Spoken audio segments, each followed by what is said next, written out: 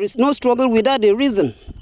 Like the Niger Delta Avengers NDA today have reasons why they are blowing up oil and gas facilities belonging to Nigerian states. That's not to say that we are in support of their actions. We believe that nation building is no one-man task, but a collective effort.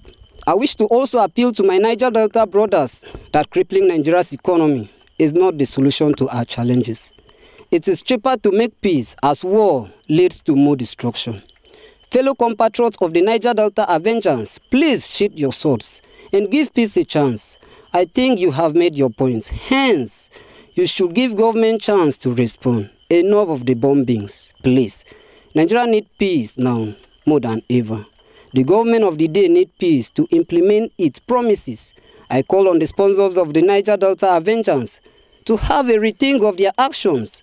I also appeal to the Nigerian security agencies to please tread softly, as two wrongs cannot make right.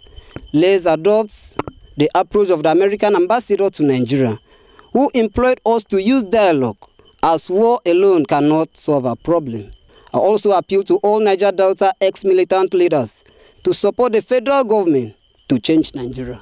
Similarly, I wish to also appeal to the federal government and all those in position of authority to be mindful of their words, as it can infuriate anger and set one against the other.